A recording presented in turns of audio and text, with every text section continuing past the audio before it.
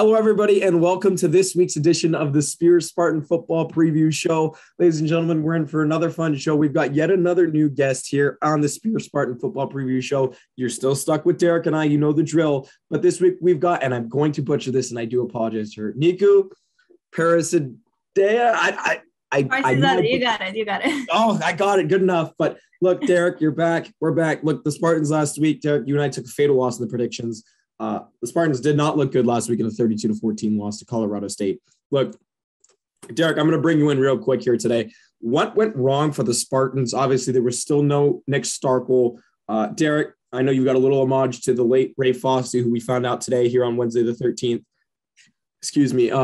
But Derrick, you know, after your little homage to Ray Fosse here, give me what you got on what went wrong for the Spartans this weekend.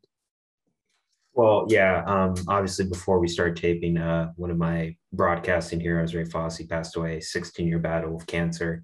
Played in the big leagues for 12 to 15 seasons, 2 World Series rings with, of course, well, let me move my head, the real Bay Area baseball team, not the Giants, it's the A's. So, yeah, I grew up listening to him. He was the soundtrack to my summer with Glenn Kuiper and Ken Korak, Bill King, the late great Bill King, and Vince Cotroneo. So obviously it's kind of sad just because, you know, you get older and you realize just how much of a impact, you know, your heroes have on you and stuff like that. So my thoughts are with this family, his wife, who he was with for 51 years. That is just an amazing marriage. And obviously all of us, you know, the A's fans, we're loyal to a T, we're diehard to a T. So anytime, you know, you lose a legend like Ray Fosse, it kind of hits home just because you grow up 162 games. And I'm one of the only baseball fans, 23-year-olds, that literally sits down at the game or sits down on the couch and watches 3 to 4 hours of the game. And it's for broadcasters like Ray Fosse. So we're thinking of you, Ray. We're thinking of him, his family. Of course, the A's, I know the A's family, we're loyal. And, you know, we'll try to, I know, hopefully they can retire his number next year. Number 10. And I know people are going to ask me about this right here. Is it real? Is he going to talk? Is he animated like Disney? No, he's not. That is a cardboard cutout of Clint Eastwood. You like the media pass right there. But, you know, to the football game, I mean, gosh, Colorado State put a whooping on us. And give credit to them. They played they played lights out offensively, defensively. I don't know if our teams bought into their own hype. You know what I mean? It's just like they were just going through the motions. They were flat. And I wouldn't say it was deflating. I would say more embarrassing. And it has been a good week for our school, PR-wise, you know, with our president resigning. There's still that, you know, the athletic trainer scandal, which the Spartan Daily and us have done a good job on covering. And there's still 2 different lawsuits with that scandal. And then your football team goes out and plays like that, really just not just, I wouldn't say caring because they do care, but just not showing any effort to, you know, be in these games. And they had a 7-0 lead and then they just got rammed over, no pun intended. So, you know, obviously we got homecoming, 24th ranked San Diego State, who looks like a world beater, coming to CEFCU Stadium on Friday night. They are honoring James Jones into, you know, putting his name on the Spartan Wall of Fame or Wall of Honor. But yeah, you know, I want to see this team just have that passion again, because this is a must-win game for them. And if they don't win this, then you can take down the Mountain West champion posters, because you're going to be in a 1-2 hole conference-wise when you got San Diego State boys, or San Diego State, Fresno, and Nevada in your division. Yeah, good luck to that. Look, Derrick, you brought some good points. Obviously, you know, prayers up to Ray Fosse. I know he was one of your favorites, one of your legends, the guys you looked up to. And obviously, people who have seen us and watched us on this podcast or on my show that used to be Not That It Matters know that he was a big part of your life. But look, I got to bring in our newest member here at the Spear. She's done it's her first semester here at the Spear. She's done a great job covering stories. She was a little nervous getting into this, but we're happy to have her. Look, Niku, I don't know how much you know of last season, but last year, San Diego State came in, the Spartans went down to San Diego State, took on San Diego State, who was having a good year. Nick Starkel had left the game early, forcing Nick Nash, who has played the last 2 games this year for us, into an amazing comeback and really was a key marking season that kind of showed that this team was legit. Look, Derrick said it best just now. This team did not play with any passion. They looked like they didn't really care out there. Now, we're not saying they don't care. But Niku, going into last week, you know, what did you see? What are you hoping the Spartans do in terms of adjustments coming into this big game against San Diego State? And welcome to the podcast. Thank you so much for having me. My heart goes off to Fosse family. Rest in peace.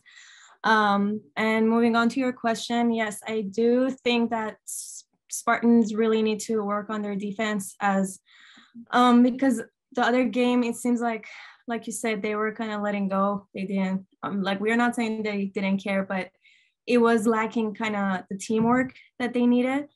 And I'm really hoping to see that kind of defense and the leadership being taken care of in this new game. I know that San Diego is really also good with the defense.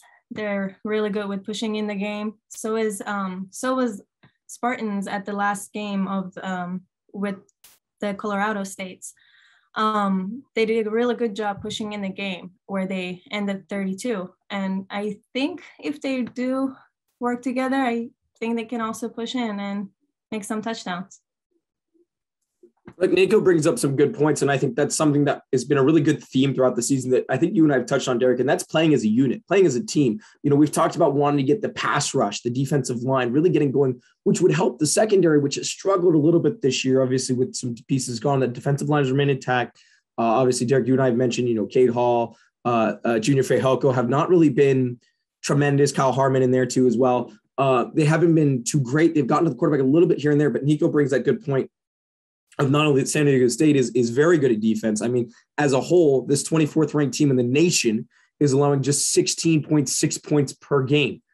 They're allowing just over 2 touchdowns per game.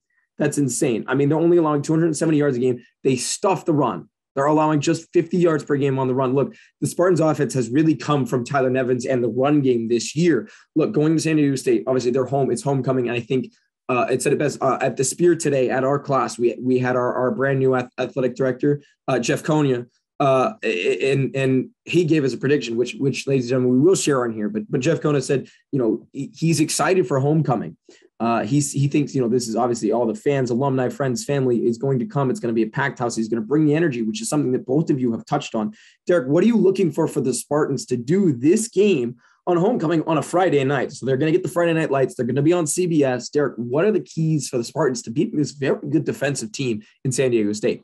Whoa. CBS Sports Network, because they got my show Magnum PI on at 9. And I'm going to be helping out with KSGS in the studio on Friday night. So shout out to Magnum PI, one of my favorite shows when I'm doing homework. Wink, wink.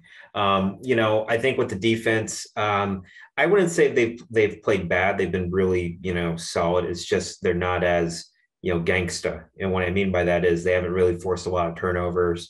They've allowed 23 points a game compared to last year with 19. But, they've kind of been one of the main reasons why this, SJSU's 500. Cade Hall, he's been slowly coming out of hibernation. I think a lot of these teams have been double teaming him. Vilamali Fehoko and then Trey Jenkins, all 3 of these guys are leaders. And then they haven't been really able to force turnovers. They had 8 fumble recoveries last year. They've only had 2 fumbles and 1 interception to go with that. And they're asking a lot. Obviously, San Diego State, very talented, 5-0, beat 2 Pac-12 teams in Arizona and Utah. Greg Ball is one of the best running backs in the conference. He can, get 20 carries at least, and they're averaging 244 yards per game on the ground, which is like top 15. So this team, the Aztecs know what they're doing. Of course, the Spartans went into Carson last year, and Nick Nash came in to save the day, and was one of the reasons why they won the Mountain West conference last year. But I think defensively, it's going to be tough to stop Greg Bell. And of course, the QB Jordan Brookshire can also run as well. That defense is loaded. San Diego State's defense is loaded. They know, they only limited New Mexico to about 100, 33 something yards, 193 total yards. Sorry. It was in the 90s somewhere. So I knew that. But yeah, their defense is real solid too. Caden McDonald, Garrett Fountain, Cameron Thomas, they have a great pass rush, bringing a lot of blitzes at you. So it should be interesting. I know it's going to be, I think it will be a very close game. I'm leaning towards 2 ways. Either the Aztecs come in, realize that, they got their hearts broken last year in Carson, California, and they want to take this one, go to 6-0, move up in the AP poll, or, they might linger and let San Jose State have fun with it a little bit. But either way, I think the Spartans are going to have a tall task at it, because you go from Colorado State and their physicality to now going to San Diego State on a short week. And you got another short week next week in UNLV. But yeah, I think it's going to be a very tough task for the Spartans to just get mentally prepared for it. Just because this is a big game. This is like a matchup of the heavyweights, like Tyson Fury, Deontay Wilder 3. And hopefully the Spartans don't get knocked out of the contention to defend the title.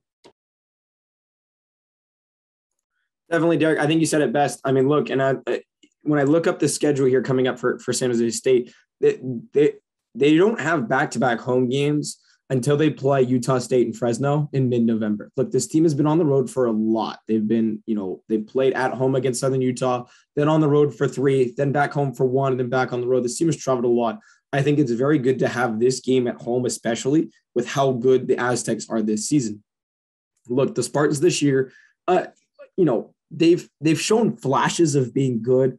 But look, I think San Diego State has double the motivation this season than they did last year. Obviously last year, you've mentioned it, I've mentioned it about the comeback, the Nick Nash comeback. So that's already put motivation in the San Diego State team locker room. That's how much they want to win. We don't want to let them happen. And then throw more smoke on the fire, whatever it is, burn the fire hard, make it harder on yourself. San Jose State, we've mentioned this before the whole year. They are the reigning champs. They've already got a target on their back. Everybody wants to beat them. Everyone wants to be on top. Right now, they are still on top. So that's double motivation for San Diego State. Now, Nico, let me talk to you. What do you want to see from the Spartan offense? You mentioned that San Diego State has a very tough defense. Obviously, Tyler Nevins, starting running back for the Spartans, has had a very strong season. What do you want to see from the Spartans offense? If Starkel plays, obviously they'll be able to open up the playbook, throwing the ball more. But what are your keys for the Spartan offense to unlocking and staying in this game? I think holding on to the football is the key thing here, because they did a really good job in the New Mexico game where they did 37-31. And I think the most outcome of that was because of the passing. We know that they're doing the pushing and the yards per play, but I really do think that it's the passing that gets them the most touchdown. And they really do need those touchdowns with San Diego, because San Diego is unbeatable kind of when it comes to their defense with touchdowns. So I do want to see them going more aggressively for the touchdowns. Right. I think that's something we can easily see with Nick Starkel if he's back in the lineup. Obviously, Tyler Nevins has had a great season, but unlocking that pass game, I think will do a great job of moving this offense to the next level. Now, look, one thing that both of you have mentioned, and that is holding on to the football, the turnover margin. I'm going to throw it back to our athletic director, Jeff Konya. He said our right now our turnover margin is -10, meaning we've given the ball up 10 more times than we've taken it away. I think that's something that we haven't seen much from the Spartan defense this year. And I think we've only seen maybe 2 forced fumbles, only 1 recovered. And I think we only have only 2 interceptions. So I think both of you bring good points of not only just holding on to the ball, but still being aggressive on offense, but creating those turnovers defensively. Derrick, give me your quick keys to the game here before we move to our predictions. Quick keys to the game. Number 1, get the crowd into it, folks. I mean, I know Spartan Nation, I guess we changed. I thought it was one Spartan Nation, but we changed it to Spartan Nation. Get them into it. You know what I mean? This is a Friday night game. This is a pivotal matchup for both teams. San Diego State has bigger aspirations, like making New Year's Six Bowl. San Jose State, you just gotta get your mojo back. You're kind of losing both hands on the trophy, if you will. So get your swagger back. Number 2, avoid the highway into the danger zone. Niku probably wants to drop the class things. They saying some Kenny Loggins here. Avoid the danger zone. Don't turn the ball over. I mean, I think whoever starts, whether it's Stark or Nash, make the check down passes.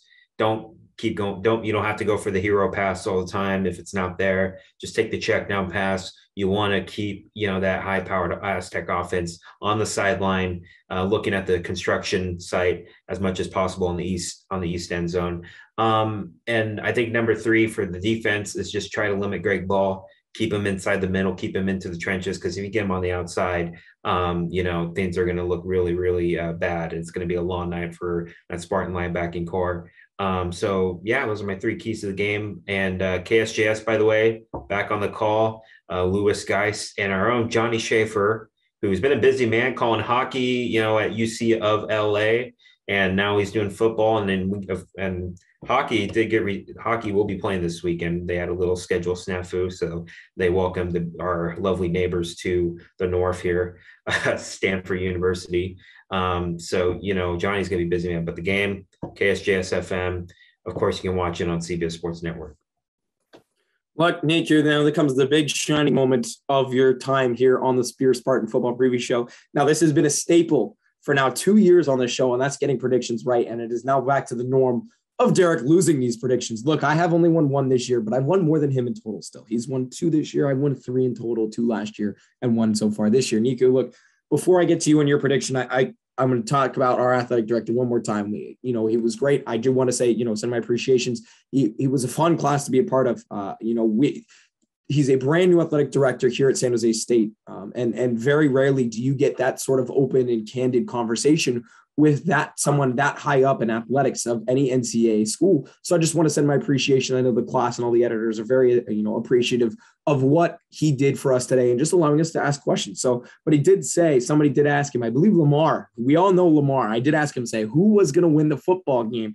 And look, ladies and gentlemen, he said he can't root against the Spartans and he's not going to, and he believes that they will win. He thinks they're going to take a 23-21 win over the over the San Diego State Aztecs. Look, he said the biggest thing is getting the energy up for the team. He said energy within the crowd and energy with the team, which has been a focus of our podcast today. But look, now comes the big shining moment for Nico. Can she take a victory here on our prediction game? Nico, why do you think whoever's going to win, and by what score do you have your winner? I really think this is a home game. The energy of the crowd is in the team already.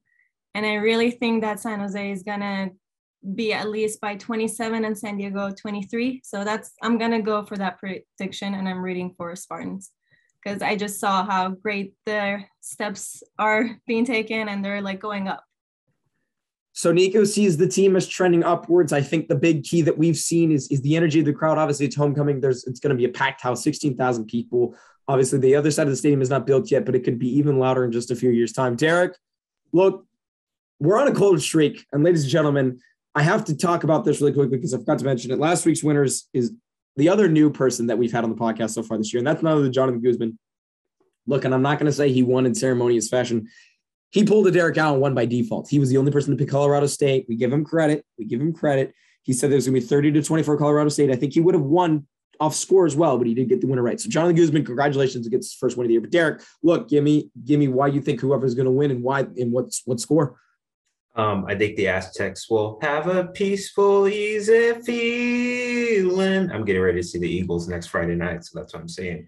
I think, like I said, this could go 2 ways. Either San Jose State stays in the game by just playing smart football, not committing penalties, offsides, or little neutral zone infractions or pass interferences, and really staying competitive in this game. And I can go with our athletic director, and shout out to Jeff Coney, our new athletic director, for coming in class. We all know how busy that man is, every day trying to just rebuild the culture here at San Jose State. So thank you, Jeff, for showing up to our class. So I kind of see it going that way with Jeff, making this game interesting for all 4 quarters. But I think San Diego State will turn off the lights, go down in the city. Shout out to Journey. I think San Diego State's going to have their way. I'm not saying the Spartans will be competitive, but I think the Aztecs are just on a mission to prove that they are still one of the alpha males of this conference. So I got the Aztecs up big, 36-17.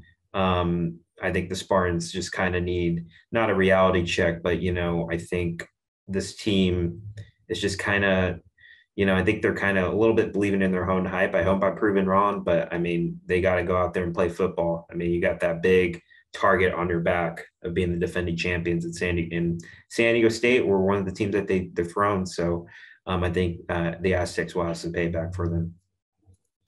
Look, ladies and gentlemen, Derrick, you and I seem to be the only people who really believe that the Spartans could get this win and really jumpstart their season. But you and I both do agree that we don't feel that they can win this game. Well, they can. Sorry, I take that back. They can win this game. Do I think they will? No, ladies and gentlemen. The over-under for this game is just 41. I do believe that the over hits.